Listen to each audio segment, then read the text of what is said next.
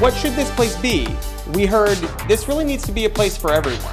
Several months ago, the city and the FDOT came to an agreement for the city to start the process of taking over management of the new 33 acres of green space and greenway that's going to go under the Signature Bridge as well as the rest of 395. And it's an incredible opportunity for reconnecting a neighborhood that was cut apart by 395.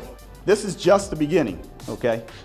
Amazing amount of work. The good news is I left on Tuesday and I came back Thursday and they got all the stuff done. My biggest charge to them is to make sure that we get out, talk to stakeholders, get input, make sure we're making this for Miami. So you heard things like dog parks, you heard like skate parks, you heard like athletic fields. Of course we need cafes, but at the same time we want green space. We also want the ability for multimodal transportation. This is truly a central area of the city where we're going to bring things together.